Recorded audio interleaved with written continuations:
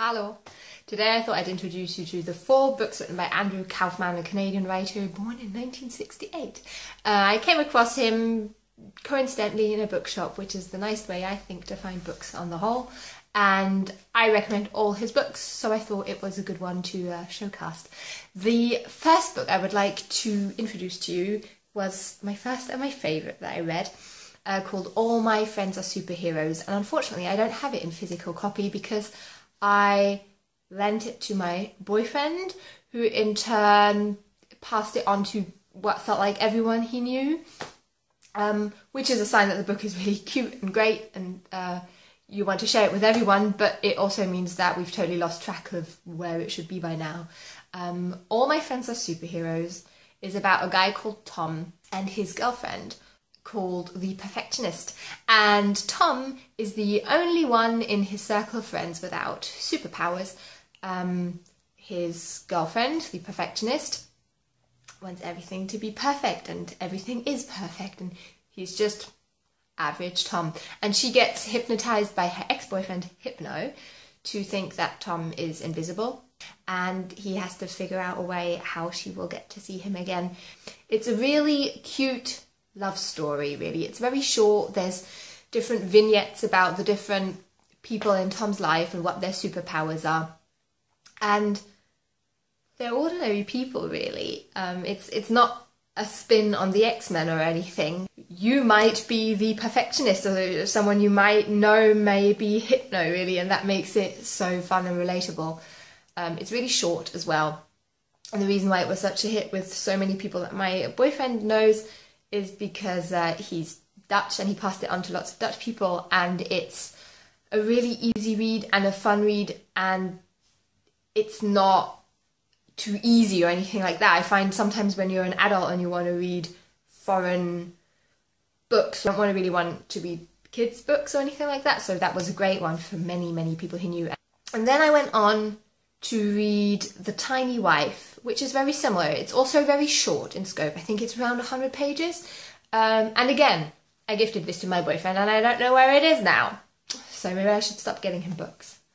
The Tiny Wife is about 13 people who get robbed by a very flamboyant robber in a bank, and instead of money or jewellery, he steals the one most sentimental object currently in their possession, and after they give that away, strange things start happening to them. Amongst those 13 people is a woman called Stacy, who is the namesake of the book, The Tiny Wife, because every day after the robbery, she shrinks a little bit more. It's very similar to All My Friends Are Superheroes because, again, it's down to Stacy and her husband to figure out a way to reverse her shrinking, or find out why she's shrinking, or come to terms with that she's shrinking. So again, there's this love story at the core with a really fun idea, and although it's totally surreal and all the things that happen in there, you could coin them magical realism or fantasy or comedy. They're all exaggerations of things that happen to you and me in everyday life. The Tiny Wife was also great. I personally could relate to the love story more in All My Friends Are Superheroes, partly because in The Tiny Wife, the couple feels a bit older. They're in a point of life that I am just not at, but also a great one, and I think a great gift, again, if I don't say so myself, for a loved one. Then there were 2 other Andrew Kaufman books which are actually full-size novels. So if you would call the first 2 novellas, I guess, or long short stories or something like that. The other 2 that I read were full-size novels.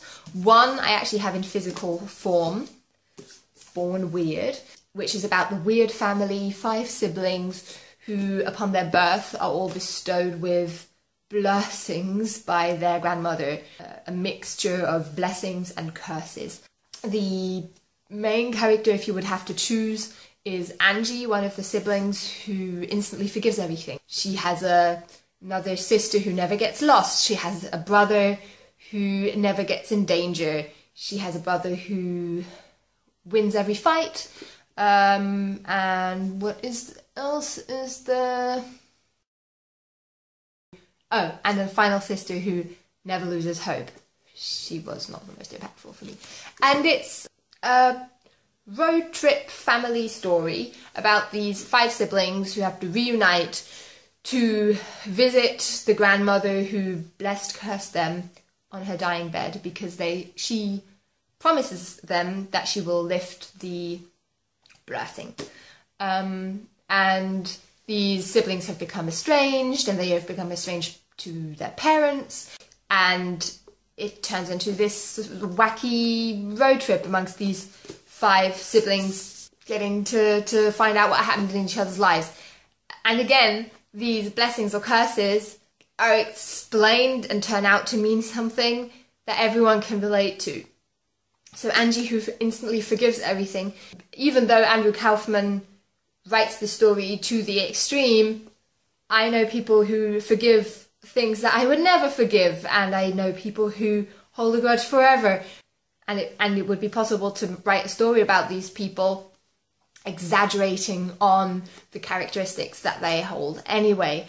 And then the final book, The Waterproof Bible, I read on my Kindle, and Waterproof Bible is probably the most difficult to describe what the actual storyline is. On the forefront is a woman called Rebecca, I believe, who since her birth hasn't been able to keep her emotions in. She always broadcasts her emotions so everyone knows how she feels.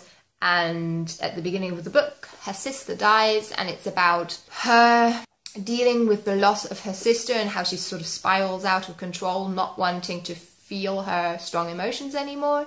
It's about her husband, who she hasn't seen in years, who she loves very much though. It's about her late sister's husband, who tries to deal with the grief of losing his wife he never really took good care of.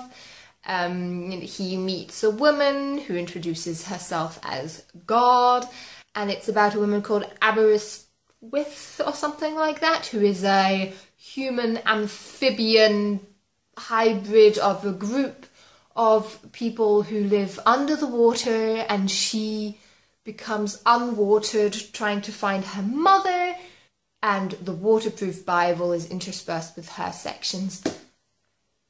All a bit weird, maybe a bit too weird for some.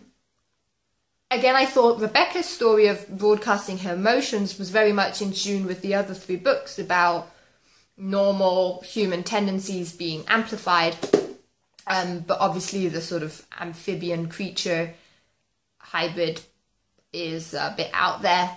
So Born Weird was published in 2012, so it's been a while since he's published something. Apparently Andrew Kaufman works for a radio show or radio channel, which makes me a bit worried that he won't write again, but who knows, he's still young. I strongly recommend all 4 of these books. Start with the shortest, because you don't have to invest that much time, and once you've invested that time, you'll want to check out the longer books. If you've read any of them, let me know which one was your favourite, or if you've read any of them, tell me why you hate them. Maybe that happens. I hope you have a wonderful day. I'll try to talk to you soon. Bye-bye. Okay, you hear that? My dog's in the background. Reason why I can't get anything done.